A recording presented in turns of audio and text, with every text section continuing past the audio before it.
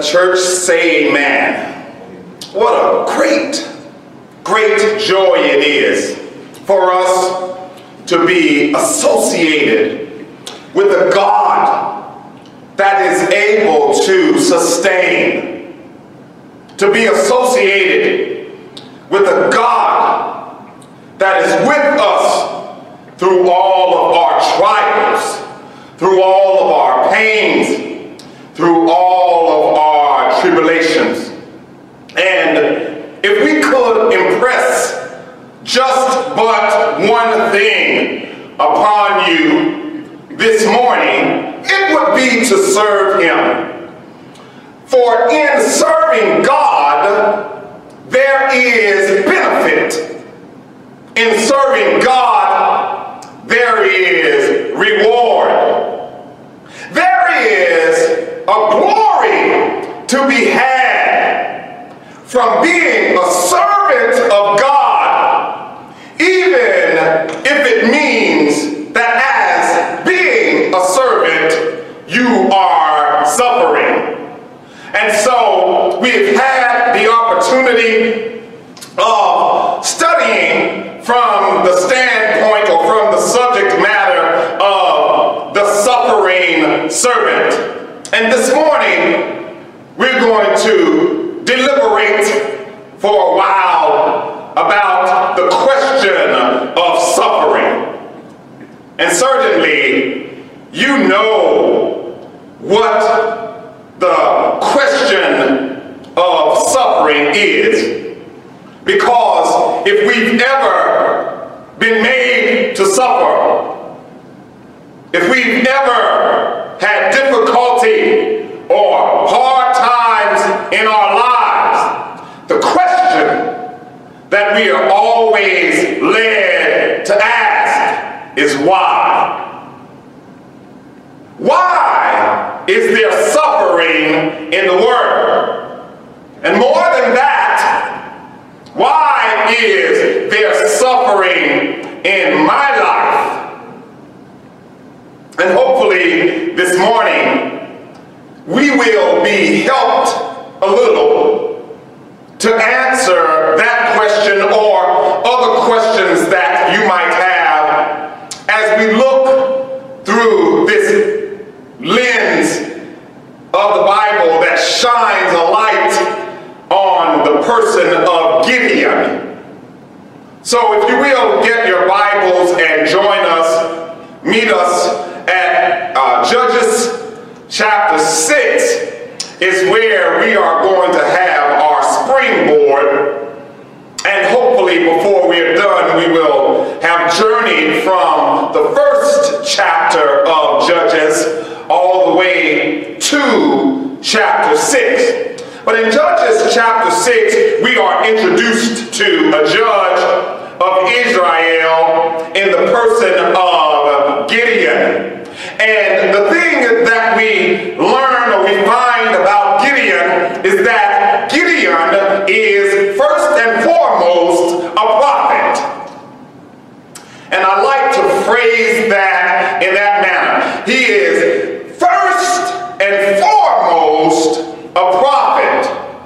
And after that, we find that Gideon is a reluctant military leader for the nation of Israel.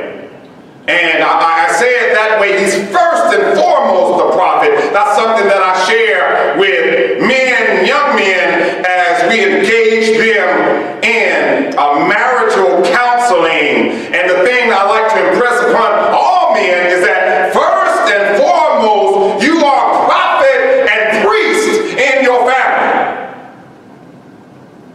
So the first order of business is hearing from God and then communicating to men, individuals, and women, particularly what it is that God is communicating to you.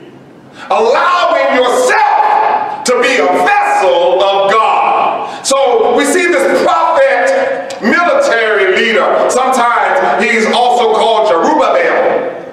We see this term coming forth in Judges chapter 6, verse 32. Therefore, he called him Jerubbaal, saying, let Baal plead against him, because he hath thrown down his altar.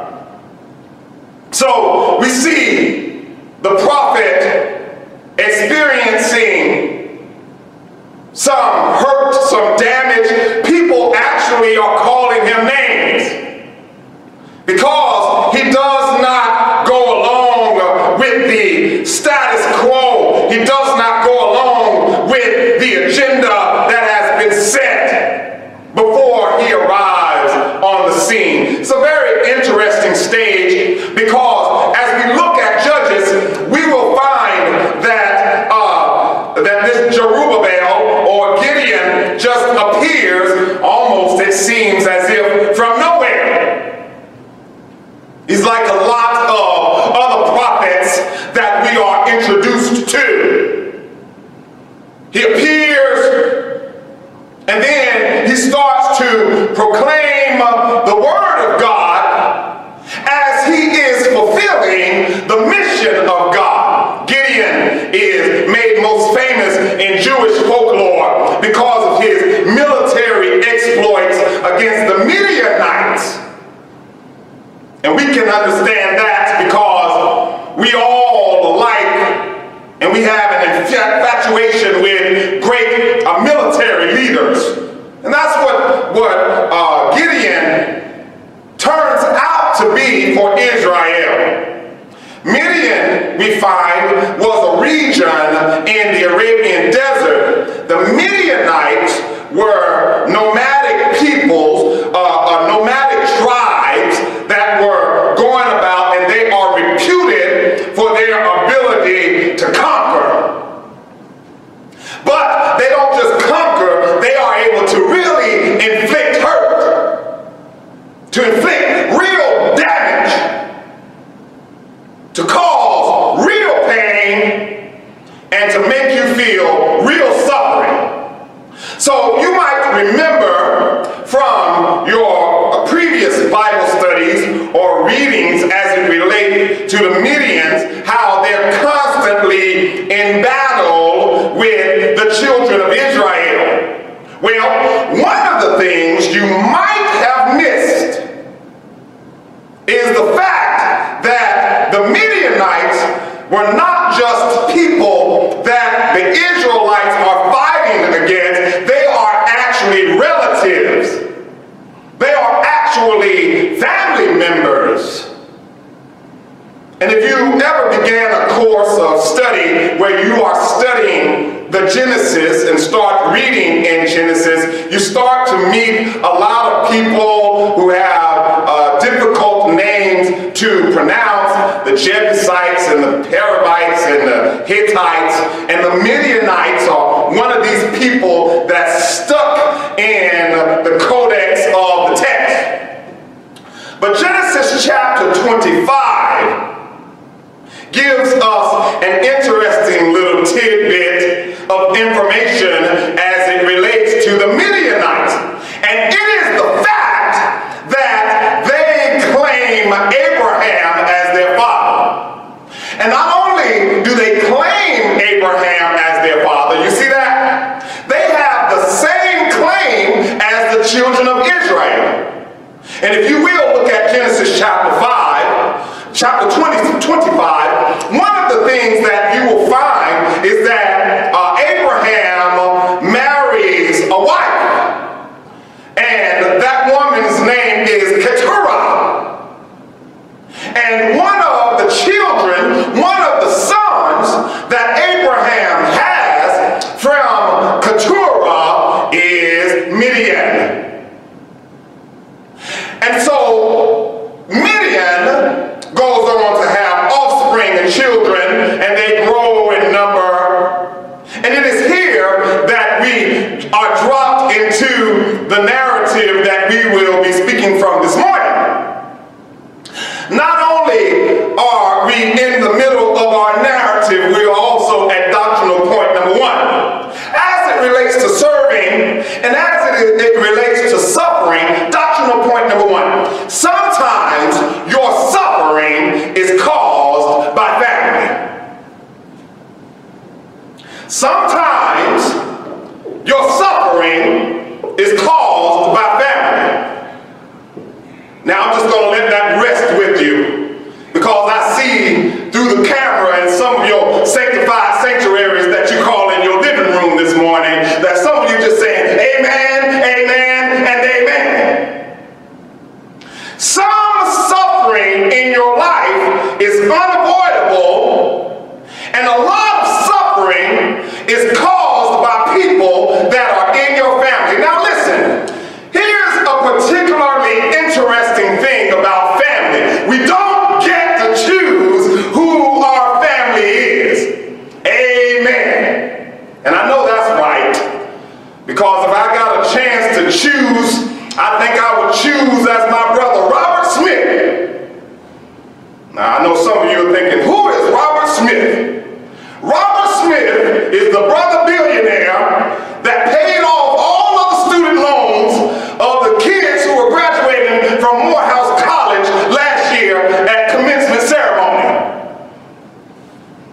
Some of you thinking, oh preacher, you just want that man to pay your student loans. No, I don't. Because if he was my brother and I could choose, I would never have a student loan. Amen. We don't get to choose our family. And sometimes that's where the conflict starts. Because if you're like I was, your mother went away one day, went to some place they called a hospital, and she showed back up with your baby brother. Or they showed up with your sister. And the struggle has been on ever since. And sometimes there is struggle, and that struggle takes place because of family.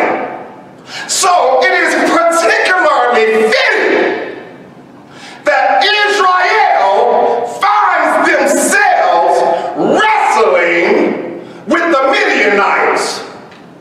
It is particularly fitting that these people find themselves constantly in a battle with something that's called family. And if you look at the text, it's interesting to me that when they start to name people who are of great disdain, they never say my brother. It's always those Midianites, those wicked, evil people. And know this, sometimes we do have personalities of that sort in our family. And you know what? At the end of the day, they are still family.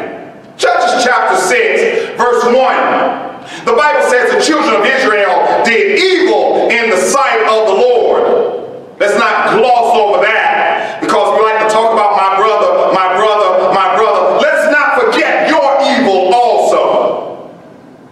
The children of Israel did evil in the sight of the Lord, and the Lord delivered them into the hand of Midian for 7 years. You see that? That sometimes God has a hand in our suffering, that sometimes God has a hand directly in what's going on in our lives. Verse 2 says the hand of Midian prevailed against Israel, and because of the Midianites, the children of Israel made them dens which are in the mountains, and caves and strongholds. They're hiding. They made some hiding places. And so it was when Israel had sown that the Midianites came up, and the Amalekites and the children of the east, even they came up against them. You ever felt that way? That every time you plant something, somebody in your family comes to knock it down? That's what they're experiencing. Every time they build something, somebody in their family comes to cause a little discord and distress. Verse 4 says, they encamped against them. Isn't that just like a brother? Instead of helping, they're kicking against them and destroy their increase of the earth, till thou come into Gaza, and left no substance for Israel. leave anything for them to eat, neither sheep, nor oxen, nor ass. For they came up with their cattle and their tents, and they came as grasshoppers for multitude. For both they and their camels were without number, and they entered into the land to destroy it. And Israel was greatly impoverished because of the Midianites. Let me translate that for you out of the Jerome Peterson translation version of the Bible. They left them broke. They left them without any money. I know somebody can say amen. As you dealt with a brother and you dealt with a sister, and when you're done with them, you spit. They've taken so much from them that they've left them impoverished. And the children of Israel cried unto the Lord. Yeah. You can be so torn. You can be so broken.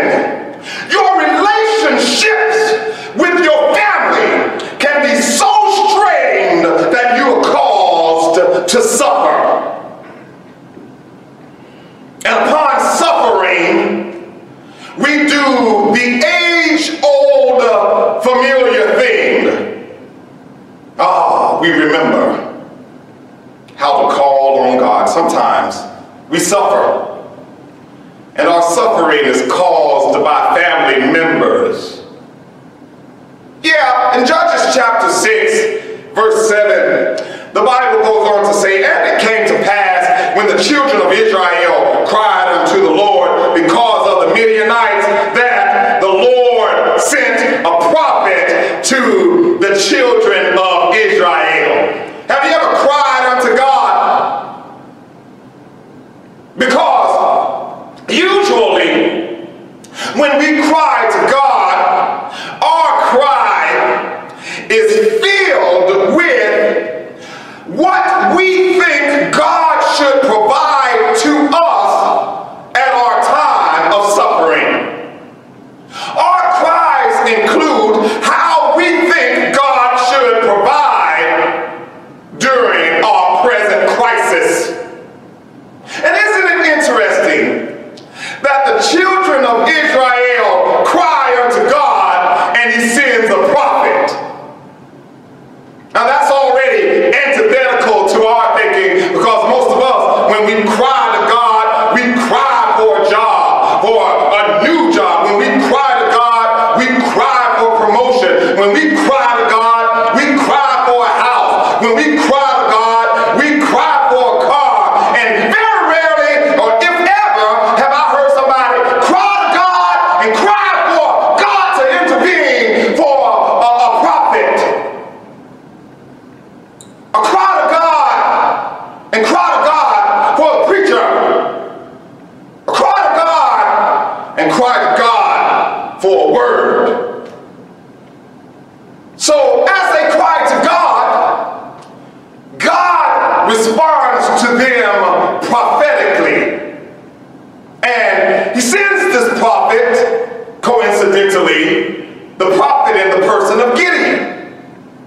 Thus saith the Lord God of Israel, he says, I brought you up from Egypt, and I brought you forth out of the house of bondage. Translation, you crying to me and asking me to deliver you, and guess what? The truth of the matter is, I've already delivered you before. This isn't the first time you've cried to God. This is just the latest occurrence. And God's response is, the last time you cried to me, I delivered you. I delivered you from bondage. I delivered you from Egypt. I delivered you out of the hand of the Egyptians and out of the hand of all that oppressed you, is what God says. And I drave them out. I drove them out from before you and gave you their land. And I said to you, I am the Lord your God. Fear not the God of the Amorites, in whose land you dwell. But God says, you have not obeyed my your suffering is caused by your friends. Now, I know what you're thinking. You're thinking, well, wait a minute, preacher. The thing that you read doesn't really go with your point. Yes, it does.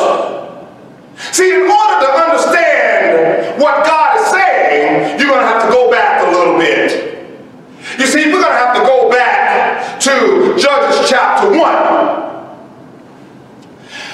And the thing that we said earlier was sometimes your suffering is caused by your family. And you don't get to choose your family.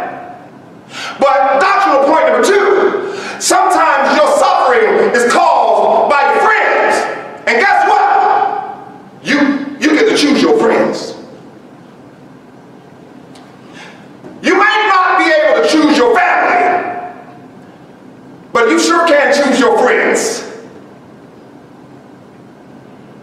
You might not be able to choose your family, but you can control how you deal with your family. And some of us need to choose our friends more wisely. Somebody needs to learn how to govern themselves amongst the people that they choose to hang out with. There are some people you should just distance yourself from, and it doesn't matter if they're your family or if they're your friend. And God is looking at Israel. God is looking at the people that He chose. And God is saying, you need to choose your friends better. Now, if you go back to Judges chapter 1, verse 23, the Bible says, the house of Joseph sent to decry Bethel, because before they named it Bethel, it was called Luz. And the spies saw a man come out of the city, and they said unto him, show us an entrance into the city, and we'll show you mercy. You see that? They're already bargaining. Some of us are guilty of just bargaining when we should just wait for a word from God. Some of us are guilty of bargaining when we should wait for God to direct our path. And verse 25 says, when he showed them the entrance of the city, they smote the city with the edge of the sword, but they let the man and his family go. And he goes on, actually, the scripture says, to establish another city that Israel ends up having to fight a little later. You better watch contracts that you enter into. The scripture goes on and says, verse number 27, now Manasseh did not drive out the inhabitants of their towns, Tanakh and her towns. And then verse 27 ends by saying, but the Canaanites would dwell in the land with them also. You see that? Verse 28 says, and it came to pass when Israel was strong. You see, when we're having good times, we don't need God, do we? Before the suffering comes, we think everything is good. There's some of us God hasn't heard from because times are good. It came to pass when Israel was strong that they put the Canaanites to tribute and did not utterly drive them out. Do you understand that? They said, well, you know, you can stay, you just don't have to pay. Verse 29 says, Ephraim didn't drive out the Canaanites, but the Canaanites dwelt in Gezer among them. Verse 30 said, Lord didn't drive them out. And verse 30 says, the Canaanites dwelt among them, and they became tributaries. Or you can stay as long as you pay. Verse 31, Asher did not drive out the inhabitants thereof.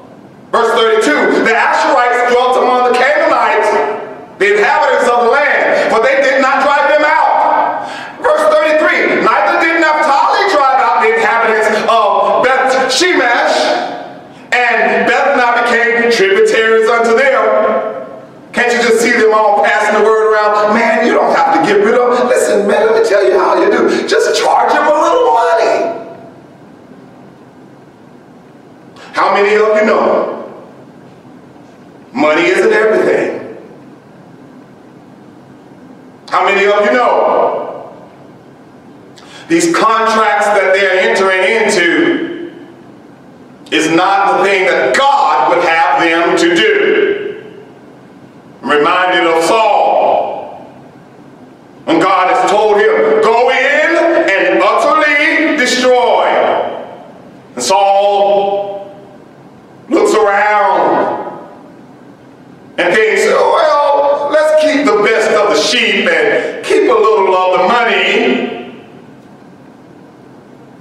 God sends the prophet Nathan and said, did not God tell you to utterly destroy? Well, we did. Well, what's this I hear of the bleating of the sheep?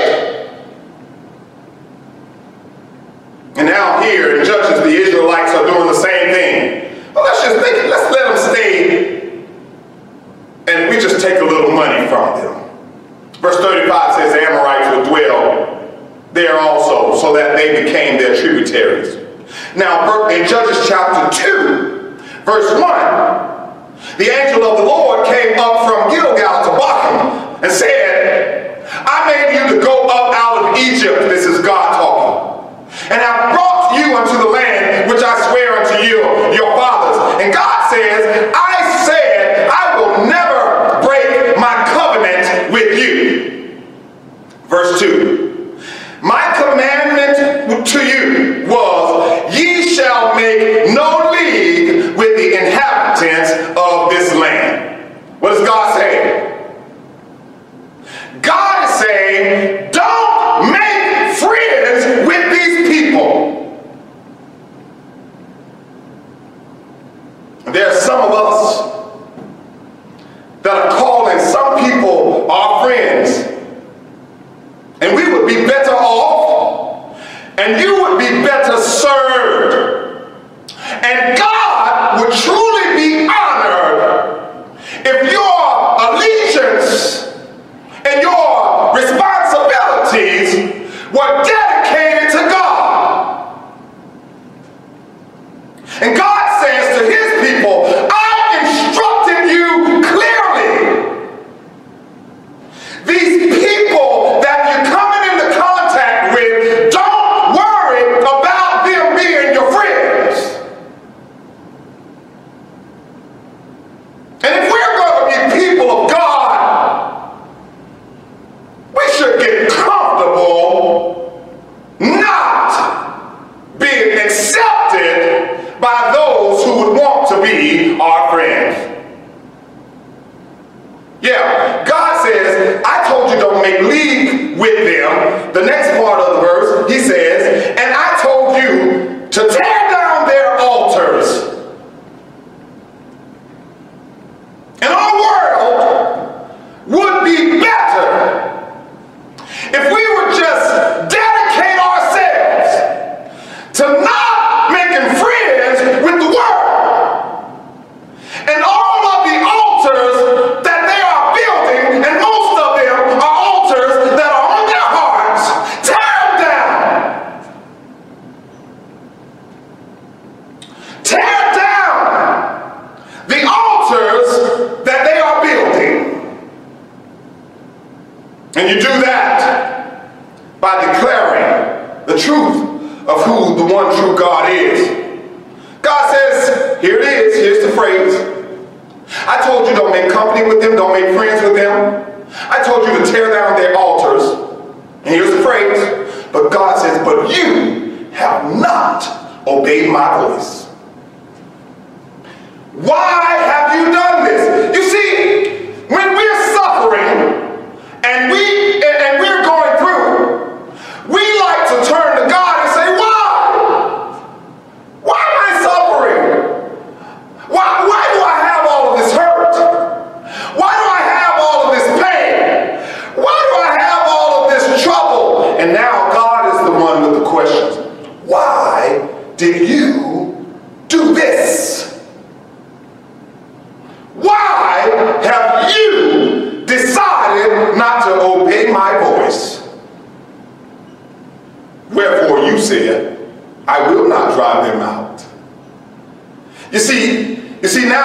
want God to do for us what God wanted us to do for ourselves. God says, now, I will not drive them out. I'm not going to do for you what I told you to do. But I'm going to leave them right there. I'm going to leave them right where you allowed them to be. Those people that you allowed in your life, I'm going to leave them right there. Those contracts that you entered into, I'm going to make you honor them. And there are going to be thorns in your sides. Their gods are going to be a snare to you. And it shall come to pass when the angel of the Lord spake these words unto all the children of Israel, that the people lifted up their voice and they wept. Old Ray Charles used to have a song that said, oh, it's crying time again. And the truth of the matter is, there are some times in our lives when we are suffering and all we can do is cry. And the truth of the matter is, we're crying the tears that we've laid for ourselves. As the scripture goes on, Judges chapter 6, verse 11, there came an angel of the Lord. He sat down under an oak which was in Ophrah, that pertained unto Joash the Abizarite, and his son Gideon threshed wheat by the winepress, because he was trying to hide his little patch of ground from the Midianites. And the angel of the Lord appeared unto him and said unto him, the Lord is with thee, thou mighty man of valor. By parallel, that phrase means man of strength. So the angel comes to him and says, strong man, God is with you. I wonder how many of us God looks at and say, I'm looking at a man of valor. I'm looking at a strong man. How many of us God can look at and say, he is a strong woman. Gideon has to be strong because he's surrounded by a lot of weak people. Sometimes we're wondering why we're going through, why it's so difficult, why it's so hard. Listen, God has some strong men that he has to put in the right place. God has some strong women that he's going to have to put in the right place. Because the duty lies upon strong men. And the duty lies upon strong women to help a world of people who have found themselves in some hotbeds that they have made for themselves. So an angel of the Lord is sent by God to Gideon.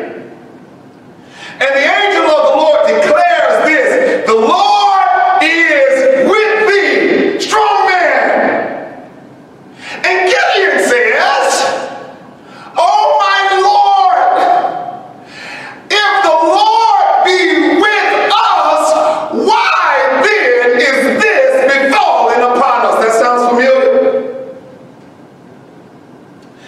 If God is with us, why are we catching so much hell?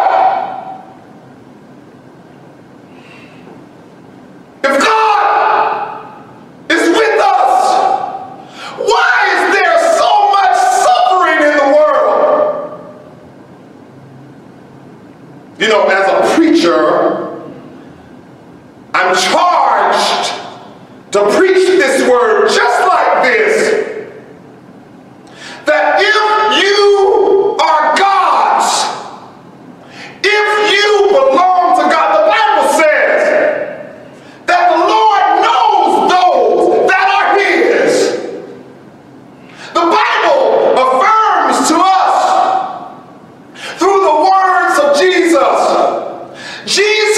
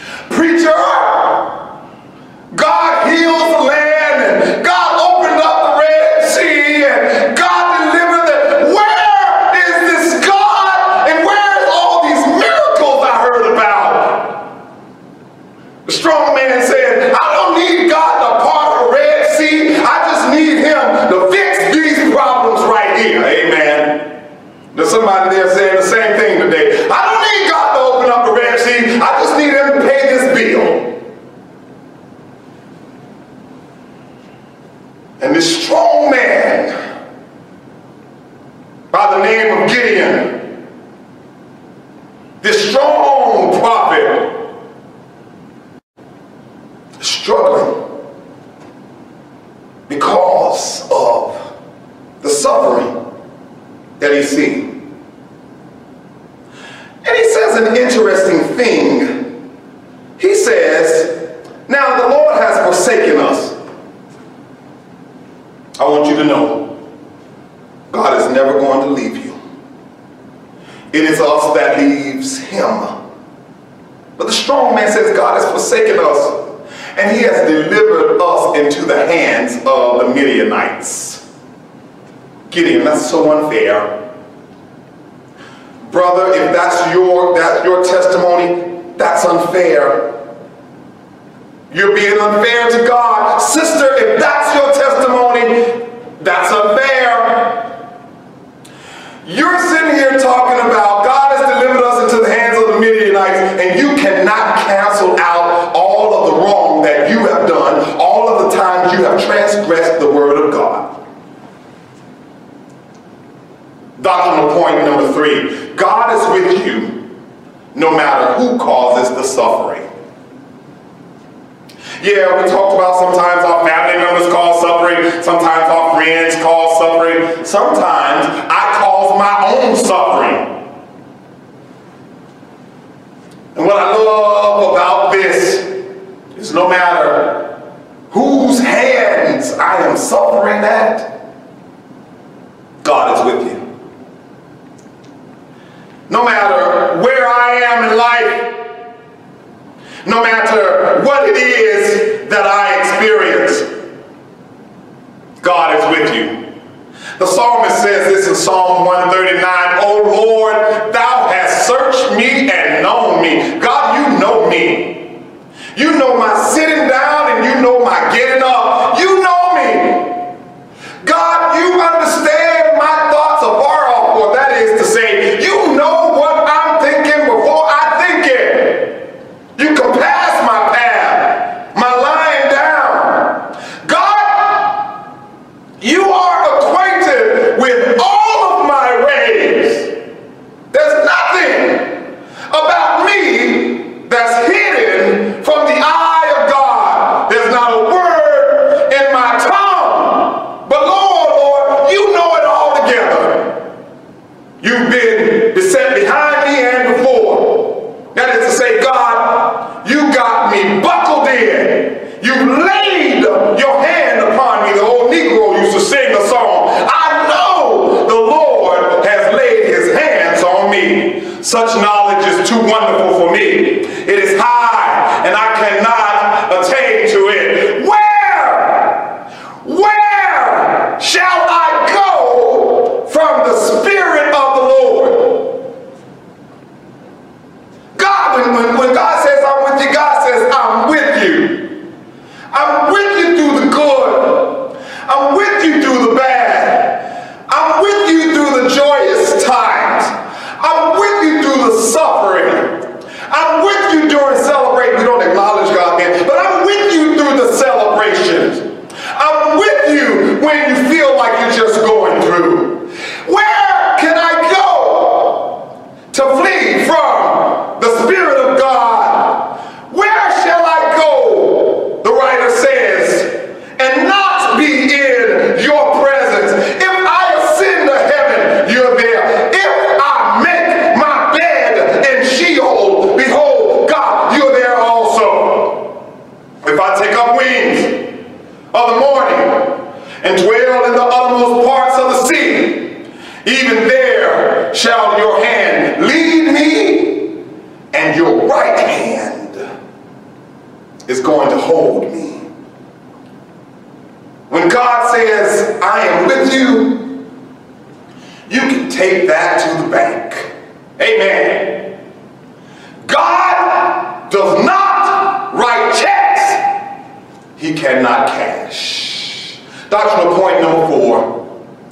Don't allow suffering to stifle your faith.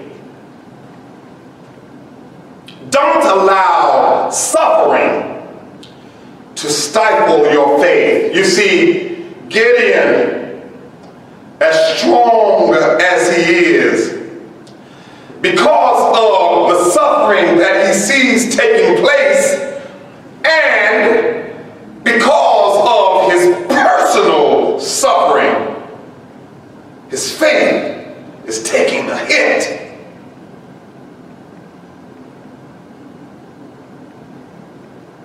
He's being led to doubt. And suffering has a way of grabbing a hold of your mind. Yeah, you can suffer so greatly that your mind can be captivated. And your mind can be so troubled that you can feel it all over your body. And usually it's right about that time when our mind is gripped and our body is suffering with pain that we begin to wonder about this God we say we serve. It's usually about that time we begin to doubt if God can do everything that preacher said he could do. And I'll stop there to say the preacher himself is not immune from struggle, from doubt, and from suffering. And we see this even from this prophet, that his suffering has started to affect his faith. Judges chapter 6 verse 14, the Lord looked upon him and said, "Go in this thy might." God says, "Sir, you're struggling right now, but you're a strong man." God says, "Sister, woman, you're struggling right now, but you're a strong woman. And I want you to go, I want you to get up, and I want you to go on." Well, God, how am I going to do it? Go in the strength that I gave you. I don't have any more strength. Let God be your strength. I don't have any more power. Let God be your power. Oh, preacher, I just don't think let God be whatever you don't have any more of. So God says to Gideon, I want you to get up, and I want you to go, and I want you to go in your strength, and thou shalt save Israel from the hand of the Midianites. Have not I sent thee? God saying, I need you to get over where you are. Some of us are having our own little private pity party. Some of us, all we can do is cry, woe is me. And God is saying, get up. There's somebody that has it a whole lot worse than you. There's someone who is having a struggle that is taking them down a whole lot further than you are. The place that you are in, you can get up from. And God is saying, get up and go in your strength, because I'm with you and I'm sending you. And he said unto him, O my Lord, wherewith shall I save Israel? How can I save Israel? Behold, he sounds like Moses, my family is poor. See, that's Israel's problem. They're worrying about the money. And you're sitting here talking about the money. Amen. And many of us worrying about the money. I'm poor, so I can't do. He says, my family is the poorest family in Manasseh, and I am the least in my father's house. God has chosen the foolish things of this world to confound the wise. God's foolishness is far greater than man's wisdom. The Lord said unto him, surely I will be with thee, and thou shalt smite the Midianites as one man. Don't allow your suffering to stifle you, to stifle your faith. And more than that, Gideon, don't allow your suffering to bring you out of the power that God has endowed you with. What should we do? What's our application point here? How can we apply this to our lives? It's simple. Allow God to alleviate your suffering. God can take away your pain. God can take away your hurt. God can take your situation and turn it around. God is fascinating. That the thing you wrestle with for years, God can turn it in a day. And so, when we come to expect this condition of suffering, when we come to understand the conflicts of life, and moreover, when we come to understand that God is looking to use us as faithful servants in a world that's suffering, to have the world to see that although they are in pain, He has already sent the cure. And I wonder if we are willing to allow ourselves to be a part of God's plan in alleviating suffering, in alleviating pain, in alleviating the ills of the world. Allow God to fix your life. Allow God to fix your mind. Allow God to fix your heart. Some of us just stand in need of a touch from God. And then the question is raised, have you truly allowed God to touch your heart? To touch, see, your life can't be changed unless God touches the heart. Most of our suffering is taking place in our mind. And if we will allow our hearts to connect with the Spirit of God. You see, God is knocking on our doors. And God is asking to let me in.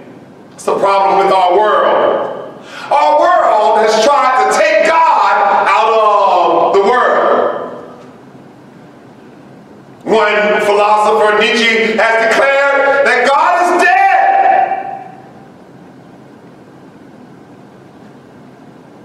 So the suffering that we have in the world, many of us have because we tried to kill God in our lives. We've tried to take God out of our world. And God is still standing and ready to reconnect with His creation. That's you and that's me. A broken spirit and a contrite heart is the thing that God seeks to draw near to. What's the benefit of a broken spirit? What's the benefit of suffering? The benefit of suffering is it causes us to be broken. Has God broken you? Have you gone low enough to submit yourself to God, to submit yourself to His will? Have you gone low enough to repent of your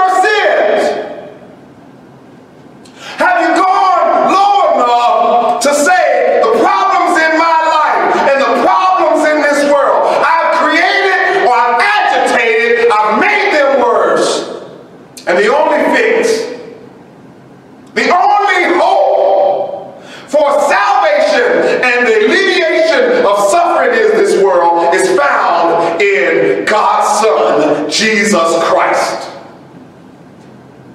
We'd love to share with you how Jesus can change your life, how Jesus can make your life better.